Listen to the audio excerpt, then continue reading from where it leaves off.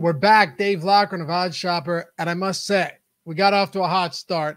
It's not often that you have absolute smash spots when you're betting football, but the Hall of Fame game was. We move on to the next one. Now, I'm going to be doing this every single slate of games with you guys. We're going to break down every game. So for tonight, we're breaking down everything for Thursday. Might already be Thursday when you're watching. And then we'll do all Friday's games, Saturday, Sunday. You get it throughout the entire preseason.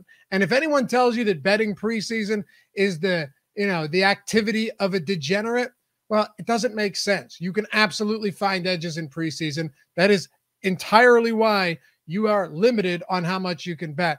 To think that you can't find more edges in the preseason than you can in the regular season, the most heavily bet sport out there, particularly NFL regular season, is crazy. So we're doing it today. We got the Titans, we got the Ravens, and then we got the Patriots and Giants. All of that right here in today's video. Let's win some money. Let's talk some picks. And before we do, hit that thumbs up, subscribe to the channel, and leave a comment down below. Helps us greatly, and we appreciate it. There's only 2 games to kick off week 1 on Thursday, but we'll start with the Giants and the Patriots. Giants are laying 2.5 points on the road in Foxborough. And honestly, I don't care about Bill Belichick's record against the Giants in the preseason. And I'm sure you'll see plenty of other analysts out there say that they do, and that New York has, the edge against the Patriots in preseason play, and that we have a big sample. But none of that matters. And the reason it doesn't matter is because the games, most of the games that these teams have played, at least in recent, the past decade and a half, they've all been week 4 of the preseason, where Belichick doesn't really care as much, clearly, and has a career record of 8-12.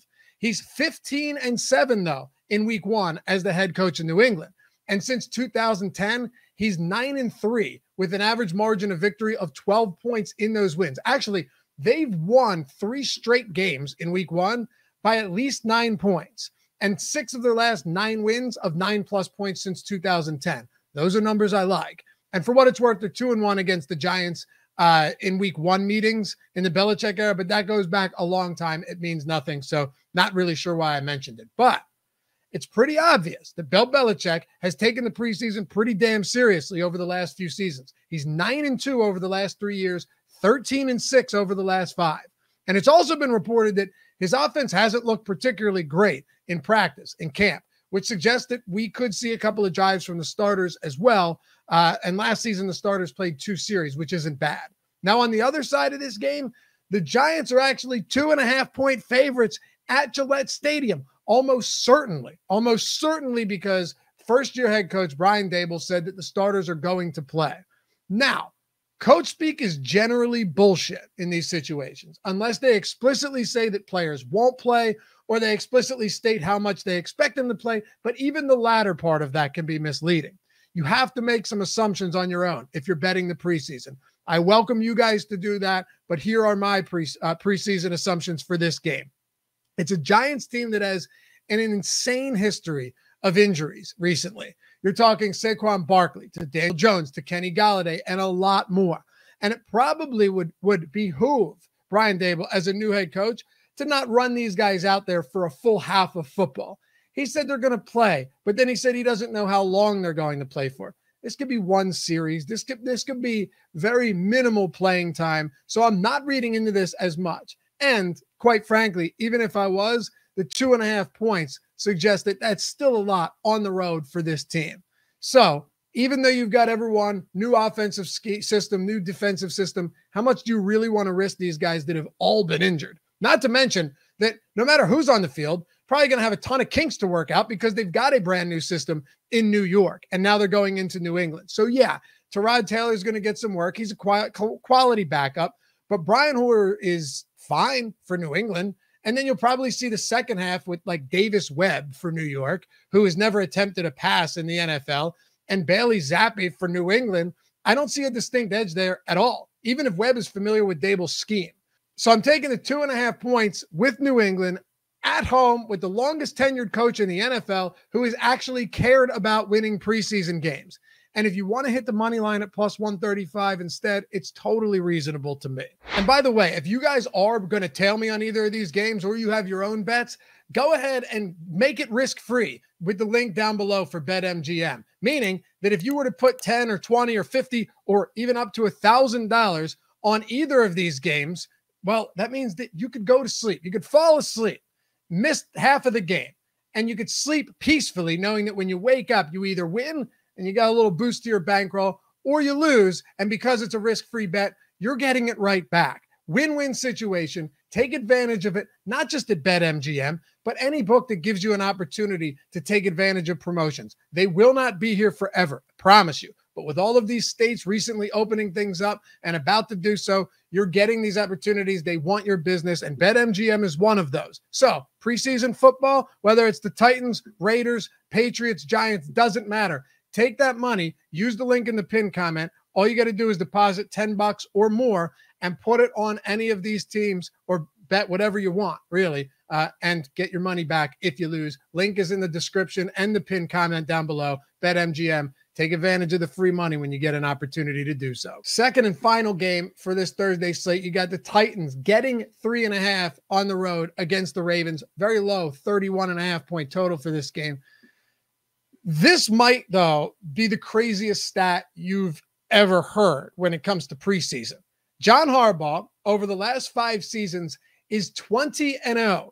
20-0. And for his career, he's 40-12 in the preseason. Oh, and he's 12-1 in week 1 games. Those are some of the most ridiculous numbers and stats for any preseason, regular season, postseason that you're going to find. Not to mention, too, that his Ravens have also won by 4 or more. We'll cover that more in a second. I'll tell you why it's relevant. 9 times in those 12 games that they have won in week 1 over the John Harbaugh era. So it's the preseason. I get that. And wild shit is going to happen. But Harbaugh has the most insane preseason record I've ever seen. Literally, it is historic. There has never been a better preseason record. And while it won't last forever, by God, it hasn't stopped yet.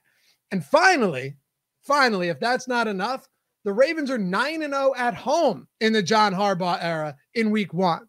They're also 18-1-1 against the spread over their recent 20-game winning streak.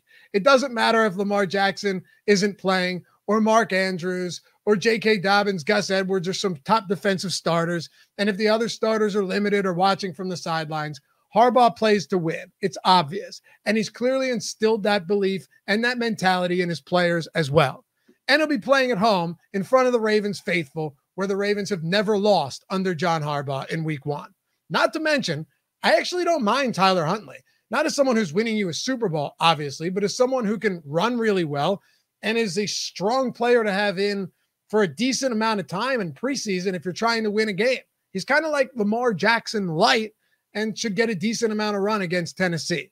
On the other side of this one, with the Titans, Derrick Henry isn't playing for obvious reasons, and there's no way Robert Woods plays either. Last year, when the league shortened the preseason to 3 games, we saw Mike Vrabel hold Ryan Tannehill out, A.J. Brown, and Henry out of week 1, along with plenty of other starters. Mike Vrabel, in his career, 4-7 in the preseason and 2-1 in week 1. It's fine. Not much to go off of, though. And while people will make a lot out of this quarterback competition between 3rd-round rookie Malik Willis and 7th-round Logan Woodside, former 7th-rounder Logan Woodside, I don't see how this helps the Titans' chances of winning at all, no matter who's out there for week 1. I'm sure you saw this one coming, but I'm laying the 3.5 with Baltimore. Yeah, it seems like a lot for the preseason, but you don't have to worry about key numbers here. They just don't matter. And while trends don't last forever, they are 18-1-1 against the spread over their last 20 preseason games. They're undefeated at home in week 1. They're 40-12 all time in the John Harbaugh era in the preseason. It's just not something I can bet against. Appreciate you guys watching. As always, let's make some money. We'll run this back tomorrow, the next day, and then a few more weeks until we get to the regular season. Peace.